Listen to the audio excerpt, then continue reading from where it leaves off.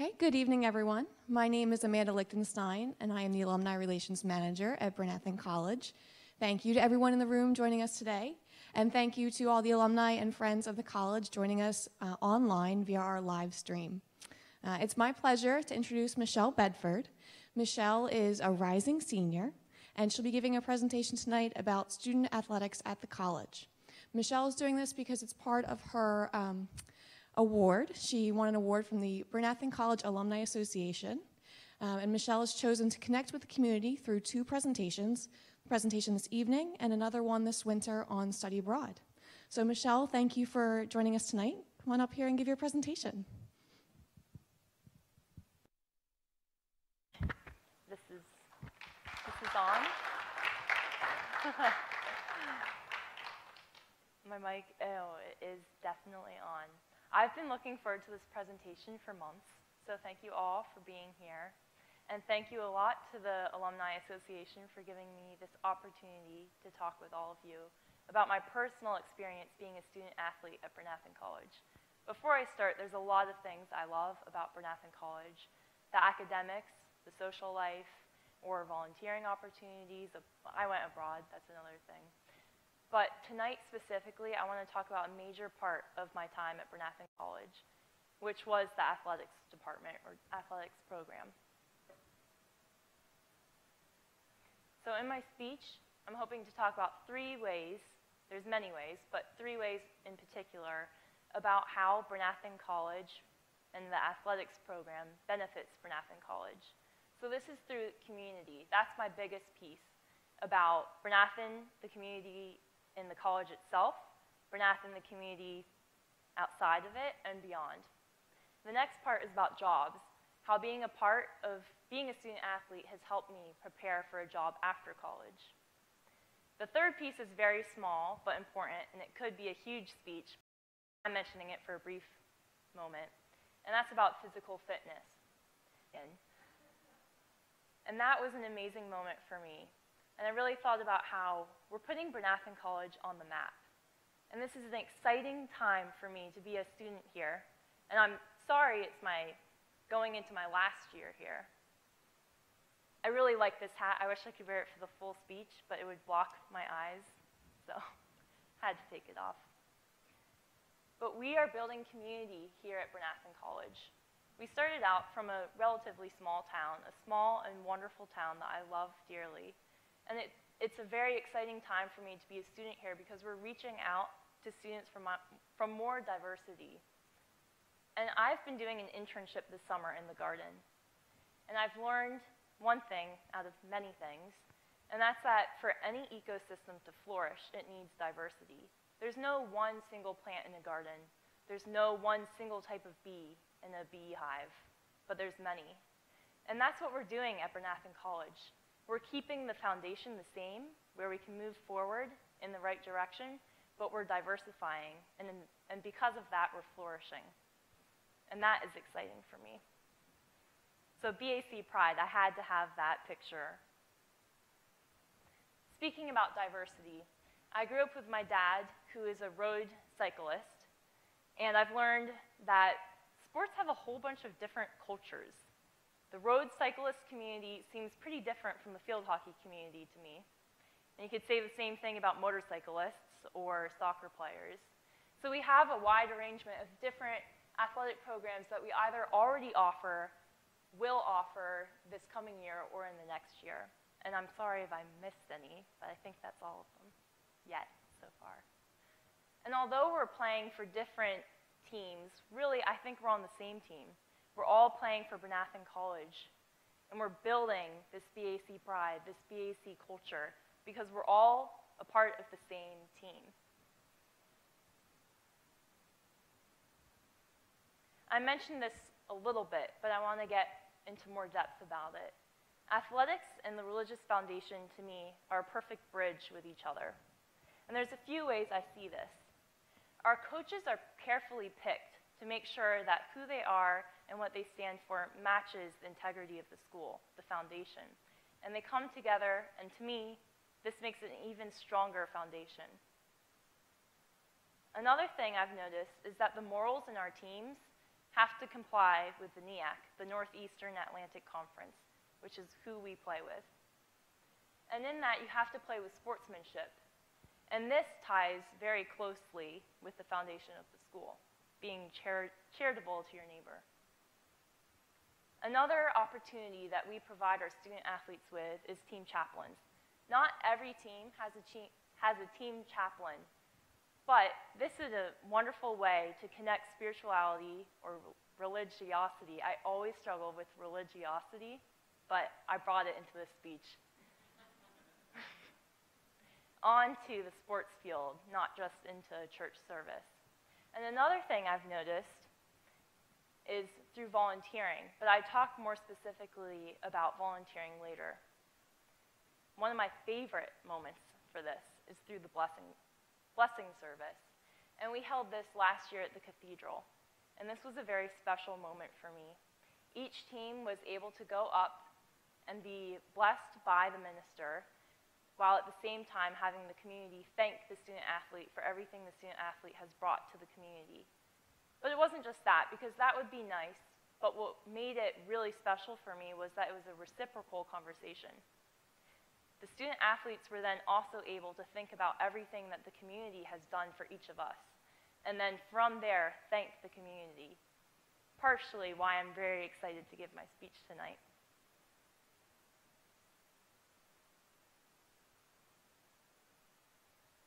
Speaking of diversity in this ecosystem, this community that we're living in, this picture really speaks of that for me. In that picture, I'm hugging one of I have many good friends at the college, but this picture in particular shows two of them. And each of these friends, one is 11 and one is 4, the one I'm hugging. And 4 is a friend that came from ANC, like me, and also grew up in this community. So we had a similar background, and we brought that onto the lacrosse field together. 11 was my roommate my freshman year, and I talk more about her in a bit. She was also my co-captain, which I was very lucky to have for the past 2 years. But she came from Abington High School, so that's different from ANC. But what made the team so special was having people from all over come together and play for Bryn Athyn College.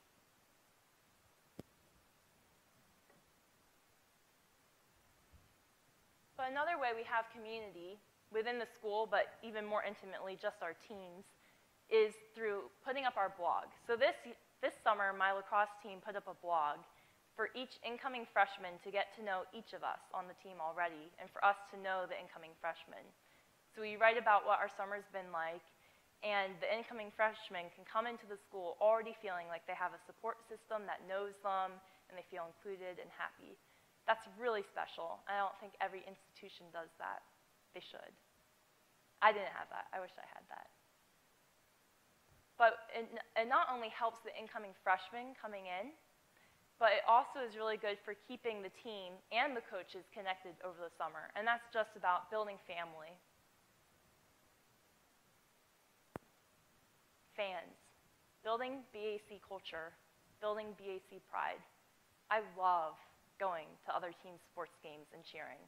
I love it. Anyone that knows me knows this. And I go all out. This is our purple game for Sherry, and the whole women's lacrosse team got all decked out and supported the basketball doubleheader.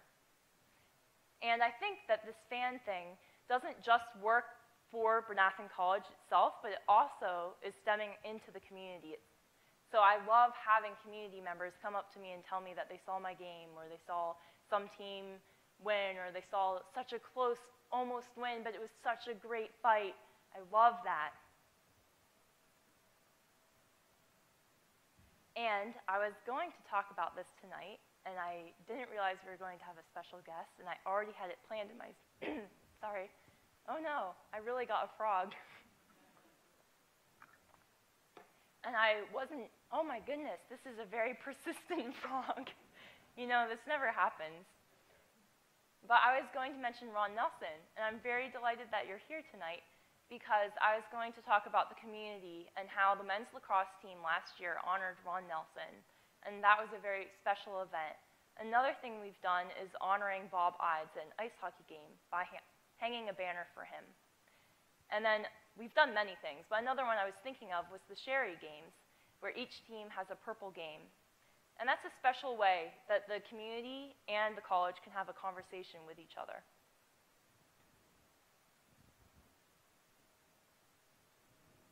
So that closes my piece about community building within the college, within the teams, and within Bryn Athyn or Extended itself. And I get into the part about jobs. I found that playing on the athletic field has helped me feel more secure with a job in my future. And I'll get to that a little bit more specifically in a bit, but the first part I was thinking about was being a D3 student. When you're a D3 student, you have to have a very holistic approach to your student-athlete experience.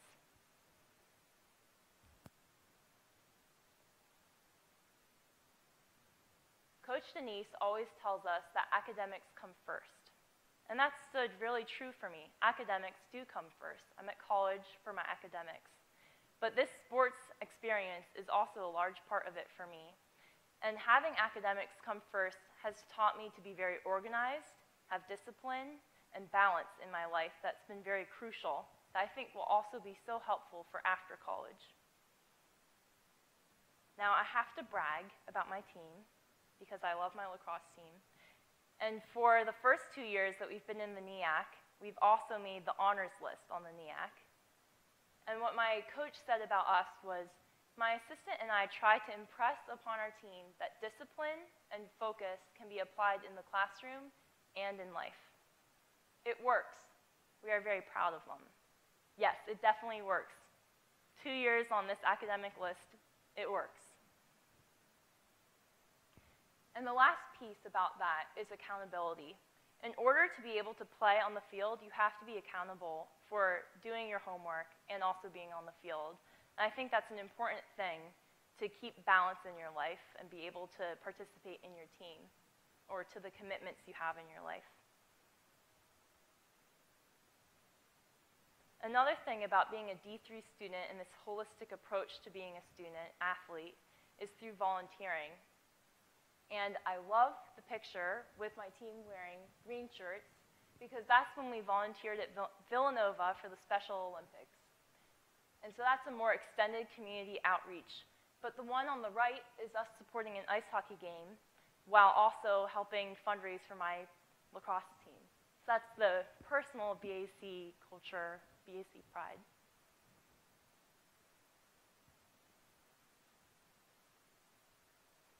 Oh, before I switch my slide, I almost forgot.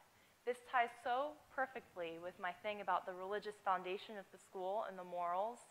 Volunteering, although most teams are required to do some volunteering, I think that this requirement is not a bad thing. I think it's a wonderful thing. And my lacrosse team has had many different volunteering initiatives that I could go on and on and on about, but so have all the other teams. I think that's a really special thing to let the community know about the heart and the nature of each of our student athletes. I also love the non-student athletes, but specific to athletes tonight. Jobs. Leadership. Jobs, leadership, and teamwork. They all work perfectly in a triangle to me. And being, yes?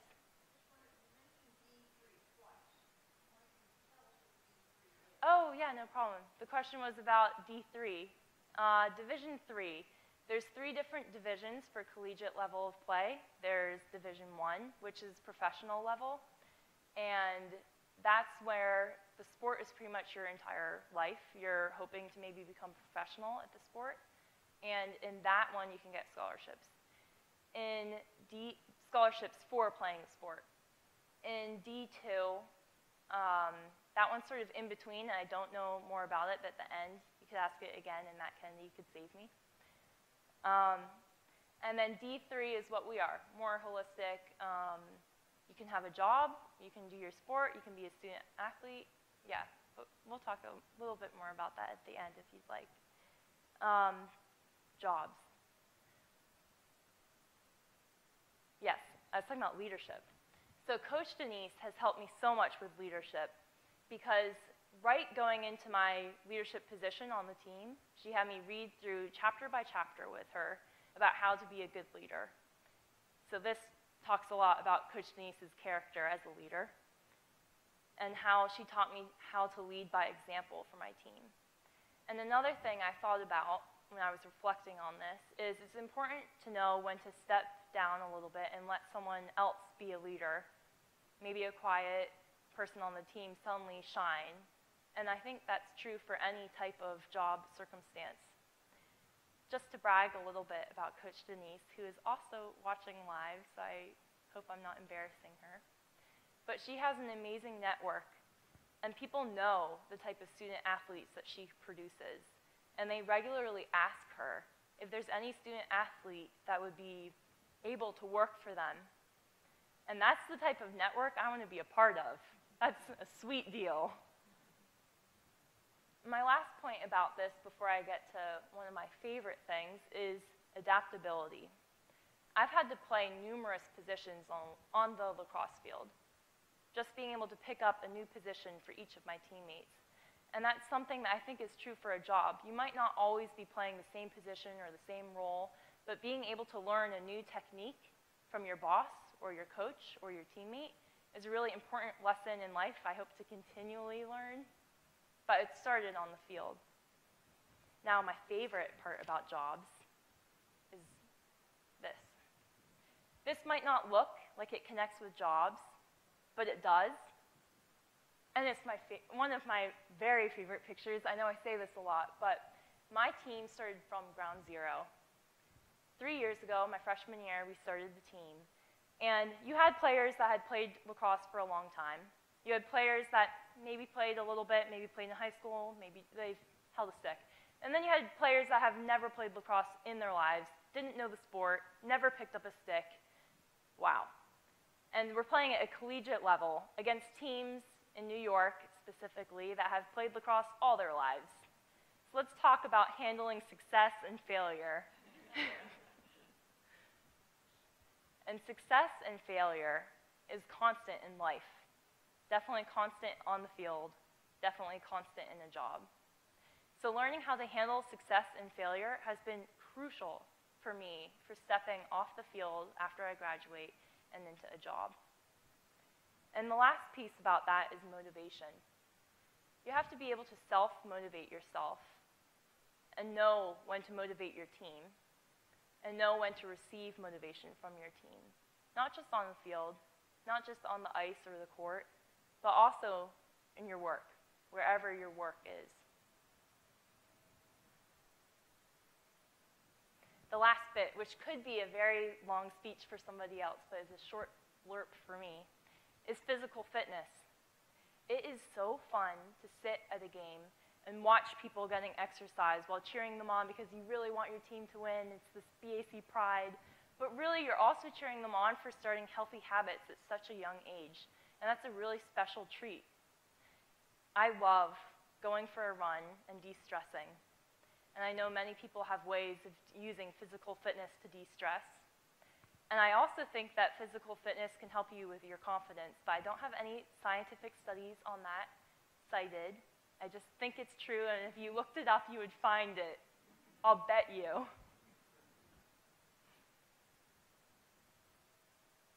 So in closing, what makes BAC different for me? I talked about the community.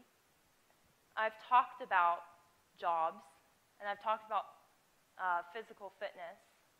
But really what makes BAC different for me is this diversity. We're small, we have the vision, and we're diversifying and flourishing. And this is such an exciting time to be a part of this institution. And I think that part of what makes it so special is the very, very committed coaches, teachers, faculty and staff, teammates, friends, community, alumni, that all put in their heart day in, day out for this institution to flourish, that are all willing to always help students or alumni. I think that's a pretty special network to be a part of, and it's a rarity to find. And something I'm realizing I forgot to mention, which I had been looking forward to mentioning, but it fits well right now too, is this community. In this community, Matt Kennedy, our athletic director, has brought his family here, and they're an active participant in the community. And that is special, to have administration from the college that didn't grow up here become full-blown a part of the community. And many people have done that. I'm just singling him out. And another example I was excited to give was Coach Denise. He's a famous person in my speech tonight. But her family has been a part of my team family. She brought her husband in, and he cuts oranges for us at halftime so that we can be replenished and run another half. And I'm a midi, so I actually think I'm probably going to die if I don't get any sugar in me. And I also get hangry, so I would not be able to run a second half. I mean, you can actually see my legs slowing down. And then I eat an orange, and suddenly it's like, awesome.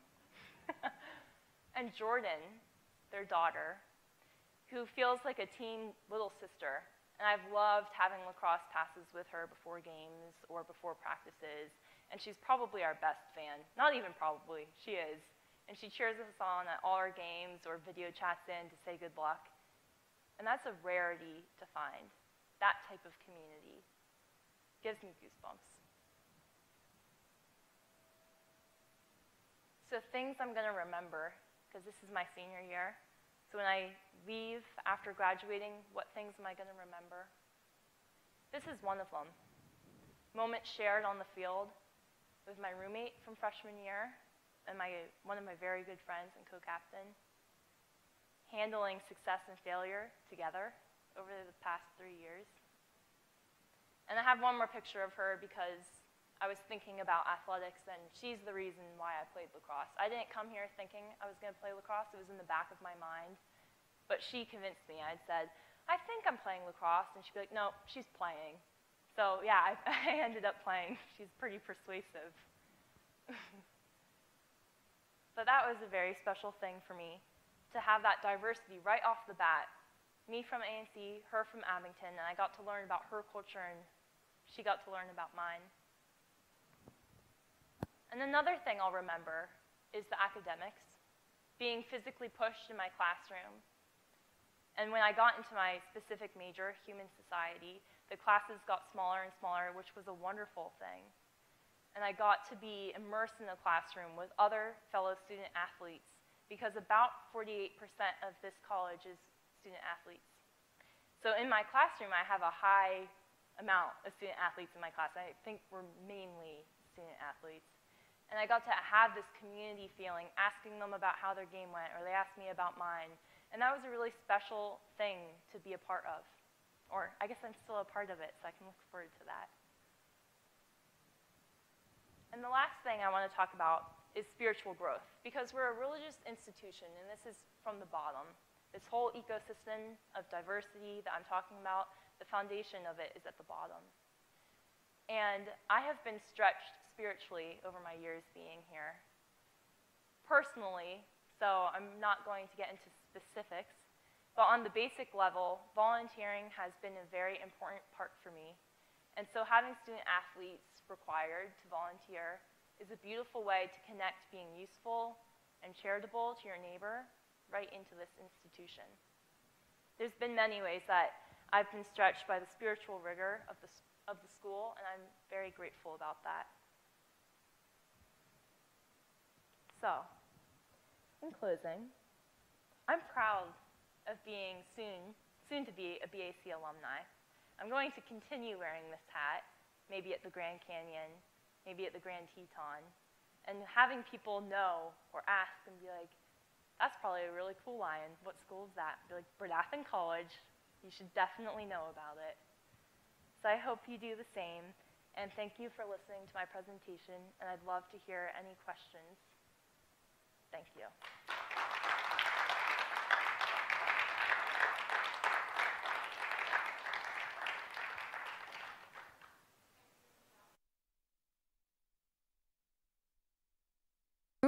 Oh, thanks, guys. So we're going to take some questions from in the room, and then we'll take some questions online as well. So are there any questions from the audience members who are physically here? Yeah.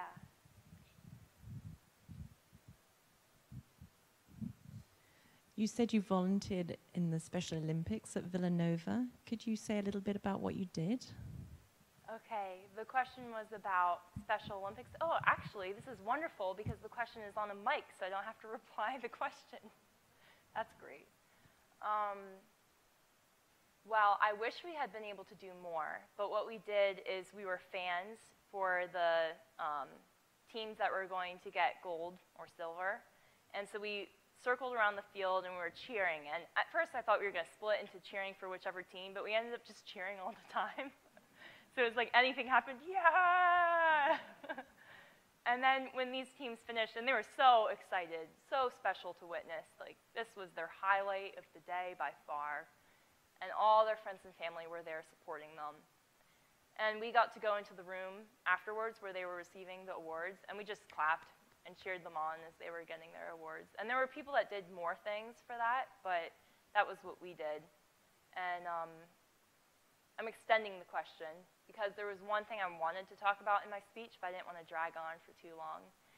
And something that we did that I think is special is we did Knock Knock Give a Sock, which is a donation of getting socks from anyone in the school or the community and giving them to a homeless shelter. And under my awareness, I think that socks are one of the most forgotten items for homeless people.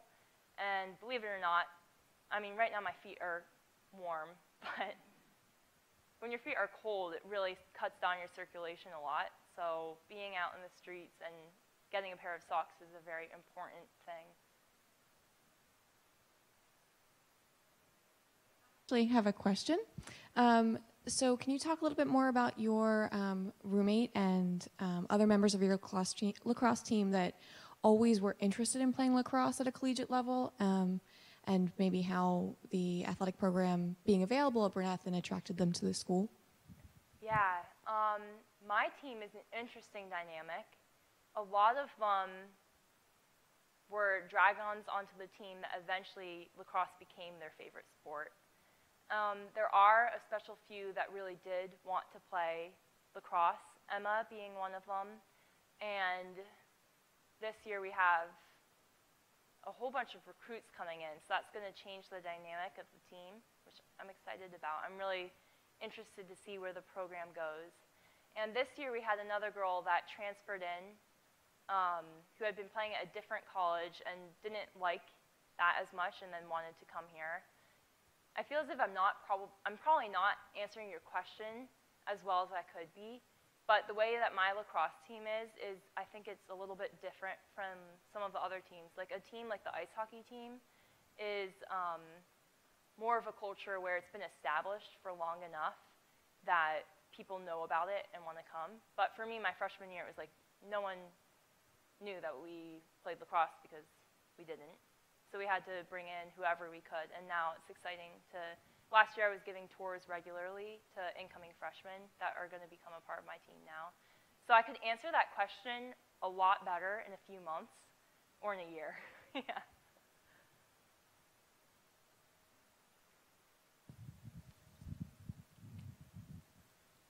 Thank you so much. That was great. I was back in the culture when I went to all the boys' games. I've been to all my brother's games, and no one ever had watched me. Anyway, I was sort of curious how the college men supported you. How did you feel, how did that change your college experience, kind of? That's a good question. I like that one a lot. I think that it depends on the team a lot of the time with how they're motivated, but I think the college is seen as the college as a whole. So teams will come and support, and specifically if you have friends with other people, they're going to be very interested. And I think that when you have a sport that's the same sport as, like if you have men's and women's soccer, I think that this year they'll support each other a lot. And I think that that was the same thing with men's lacrosse and women's lacrosse. In my human society major, I had a few men's lacrosse players in my classroom, and they were always excited to hear about how our games went, or that type of conversation was really nice for me to feel supported. Because it's true that oftentimes you'll see a bigger crowd at a men's game than a women's game, but I think that's changing slowly, and that's something I'm looking forward to. Are you starting to get athletes you compete against asking about the college? And do you get involved at all in the recruiting process? I am involved with the recruiting process because I'm a student ambassador for the school, so I've given numerous tours to student athletes that have ended up coming here. As for your first question, which I remember thinking in my head, that's a good one. I can't remember right now. What was it again? Right. Yeah, that's a good question. So I made good friends at Penn State Abington on their women's lacrosse team, and I wanted to drag them over this way, except for we shared the same number 16, and I think that was both her favorite. I mean, she's the best opponent friend I've ever made in my life. So seeing as how fond I am of 16, maybe she wouldn't give it up. But I think that she talked about it, and I think that by the time that she was talking about it, she was midway through her college career, and that type of transition midway through isn't always easy, and she's stuck with her team, but I always enjoy playing her. And the weirdest thing is we play the same exact position, and so we got on the circle getting ready for the draw, and I made conversation, and she made conversation, and I was like, oh, we're the same number. And then this year, we changed which position we're playing on the field, and I asked her before the game, I was like, oh, I don't start on the circle anymore, what about you? I was like, I start on defense, and she's like, I start on defense too. I was like, or maybe I start on the attack. I forget which it was. But yeah, it was so weird. Yeah. Any other questions? Yeah.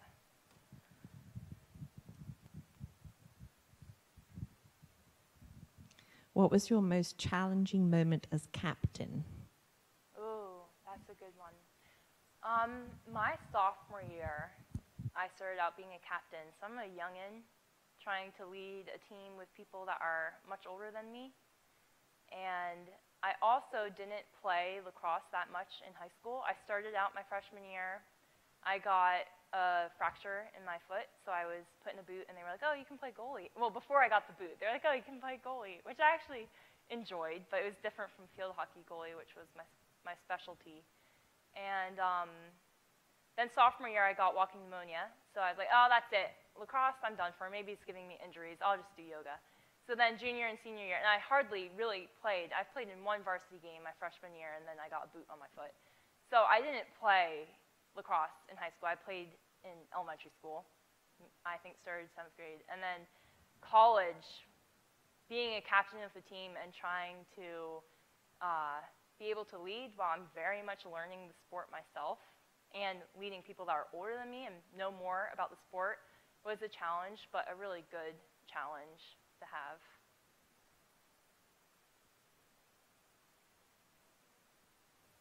If there are no other questions, I think this concludes our evening. Thank you so much, Michelle, for your presentation. And thank you for everyone joining us in the room and also online. Thank you.